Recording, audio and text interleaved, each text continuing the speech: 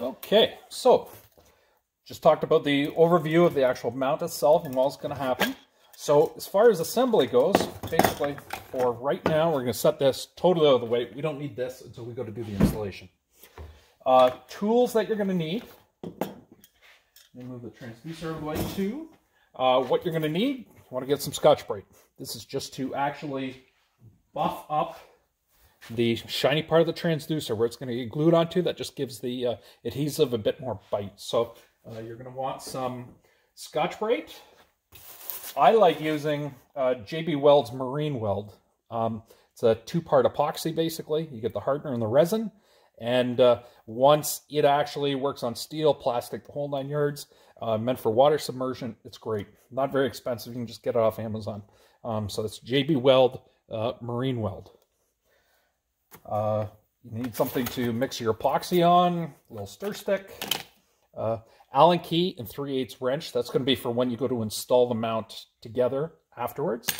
And then what you're going to need is, we'll get this back over here, the transducer itself physically needs cut. And I'm going to show you right here. Basically, pull these nuts off. They're going to be on when they come. You pull the nuts and bolts off. Take a second, get them out of the way.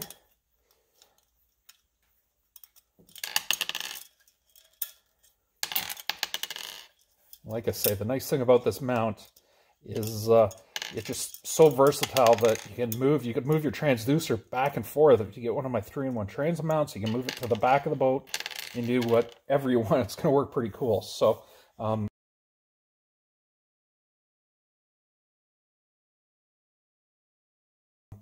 you're going to be able to do that. So basically what actually happens here is, this is the bottom. The narrow part is actually going to slide inside the actual transducer. So what we have to do is actually take a Sharpie marker, and you're just going to, might be hard to see here, but you're just going to eyeball straight across. And basically what you're going to end up doing is, where you just drew the line right across here, parallel to the surface. Doesn't have to be too exact, because once it's all in and done, it's all guarded and protected anyway, and it physically doesn't do anything. You could cut it right down this point if you wanted to. Once it's all glued in, it doesn't make any difference. And then we're going to cut it with either a hacksaw, if you got a hacksaw, or a fine-toothed wood saw will also work. So you need your saw, marker, just to mark it, your JB Weld. And then once we get the JB Weld all mixed up and the bracket actually glued onto here to hold it in place till it sets up, which this stuff takes, I think it was about 8 hours or so, 4 to 6 hours. It says cure overnight. So basically you're going to take some electrical tape and you're just going to tape the mount to it just to hold it in place while it's drying. Again, in my other videos, any other videos you've seen, talked about this Scotch, the Scotch Super 88 electrical tape. For electrical tape, this stuff is awesome. Highly recommend it. It lasts forever. It doesn't get in the cold. It doesn't get real hard and brittle in the heat. It's great. I absolutely love this stuff. I always recommend it. So that's electrical tape, Super 88 by Scotch. Works well. Okay, so let me just move some of the stuff out of the way again.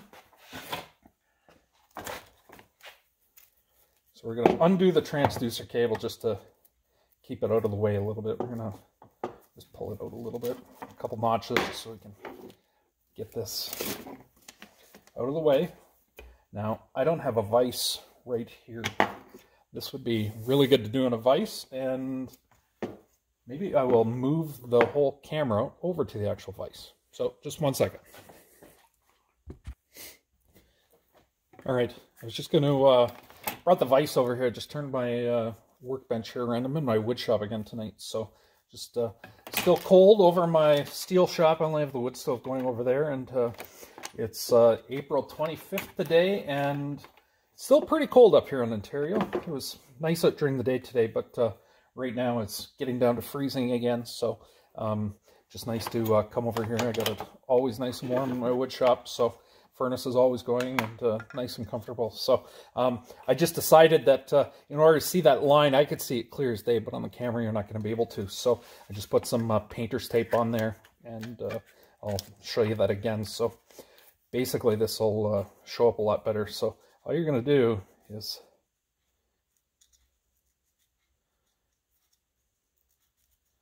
right along that point there is where we're actually going to cut. So now I will turn the camera and we'll actually cut this. I'll show you how it's done. Alright guys, got the workbench turned around here. So basically you can do either one. Probably the best one to go with would be if you got a hacksaw. I just got a little guy here, but it's going to work good. Keep the actual transducer cable pulled back out of the way. You're going to miss it by about 3/8 of an inch, half an inch, so you're not going to have to worry about anything there. Just put your finger right on the line and start cutting. And it's going to go, it's just plastic, so it's going to go really nice and easy here. Just going to take that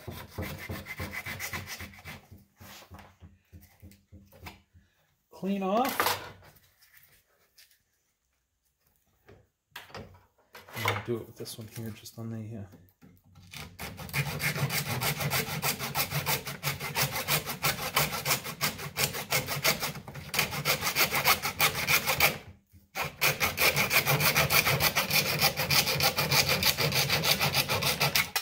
It actually cuts just like butter. It's pretty easy to cut there.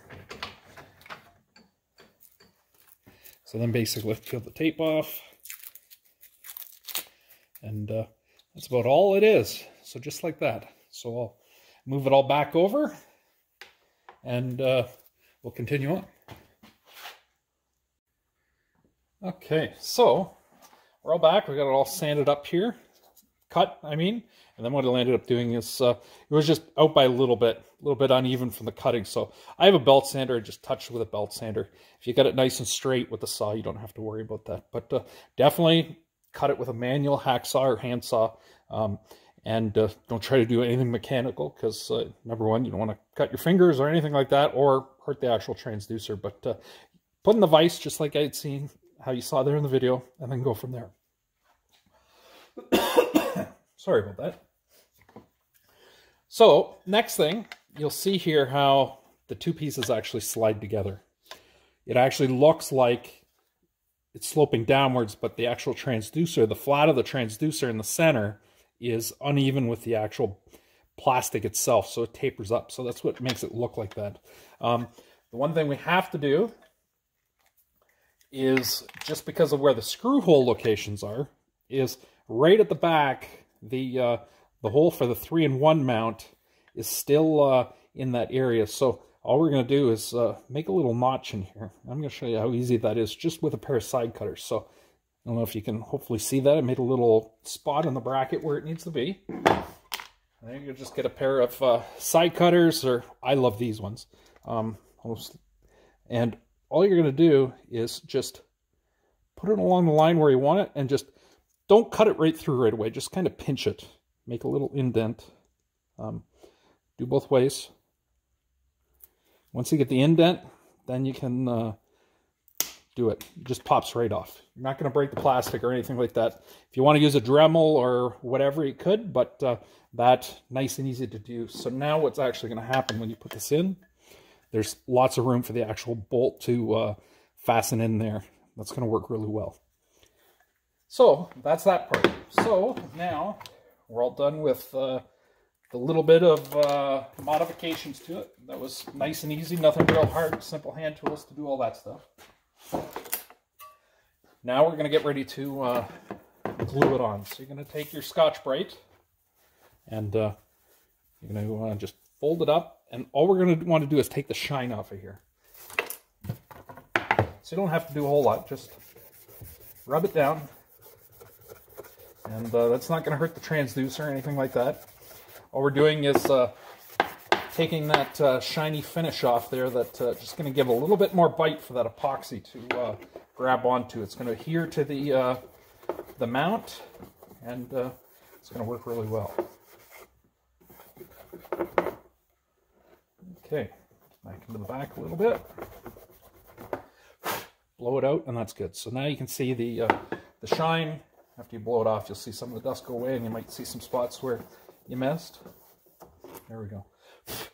So there you go. The shine is all gone. It doesn't feel rough or anything like that. It's just that shine is gone, so it's going to be good there. Take your epoxy, equal parts of both,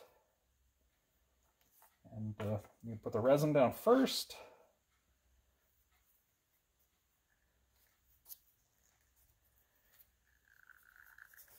And I'm going to mix up the rest of it. This was some tubes left over from the last time when I did the Trippleshot transom mount. I did about half the tube then, so I'm just going to use up the rest. So basically aim for half. If you're starting out fresh with a fresh tube, squeeze about half of it out.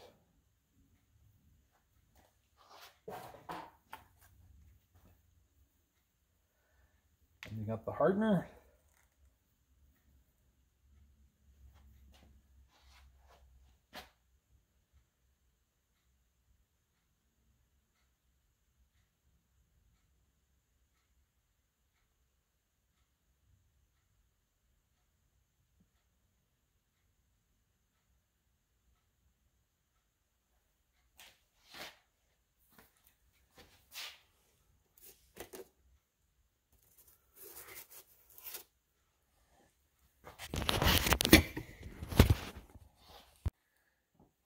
All right, guys, sorry about that. I had squeezed out all the black, the actual black adhesive there for the JB Weld, the resin, and I just wasn't 100% sure if it was 1-to-1 as far as mixing-wise goes, which it is. So just going to make a blob that is the same size as the other one.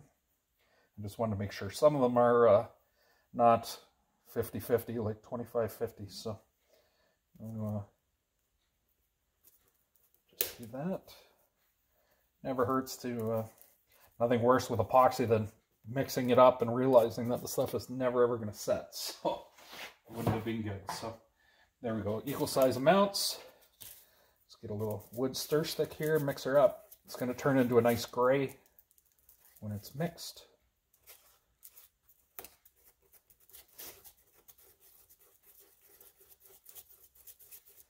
Which after I did the other one, the transom mount, if you watch that video at all, how I did that installation, it turns out to be almost perfect as far as color-wise goes. I was thinking it was going to be lighter and the epoxy would kind of show up like crazy, but blends right into the rest of it, so it worked really well. I like this stuff. It sets nicely. A little bit longer to set, but nice thing about that is you got some play time there to fine tune and adjust and all that stuff. So basically, so we've got your mount now. Just going to put it on.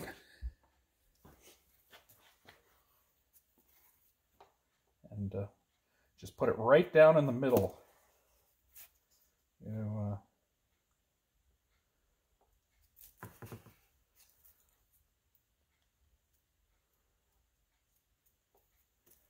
It's going to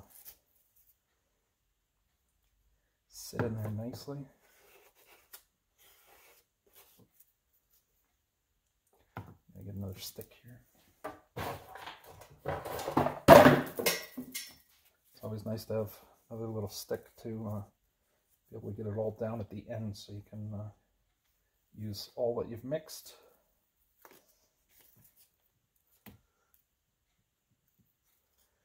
There we go. Okay. So that's all the way down across. Everything's good there. Move this out of the way. So then another thing you're going to see on the actual mount, the bottom side, I've got some holes cut into here.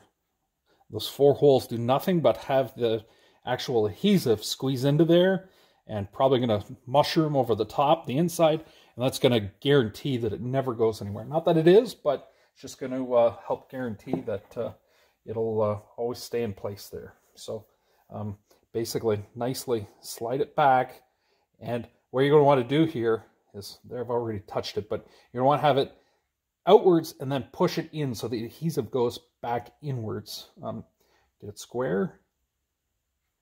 And basically right there, it's pushed down. Already getting some squeeze out there. Before we tape this into place, we're going to just take your fingers and get some of that off. But that's good right there. Put this down.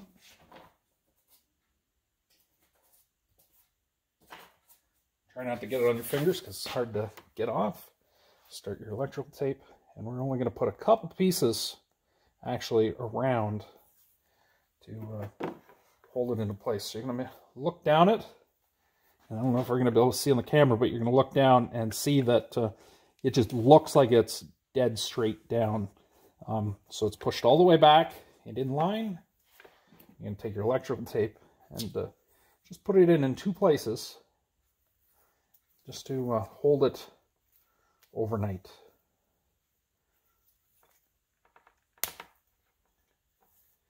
And in the back, it's kind of wedged in there. You can't go the back, it interlocks into there, so it really, it can't go anywhere left or right, so you're just going to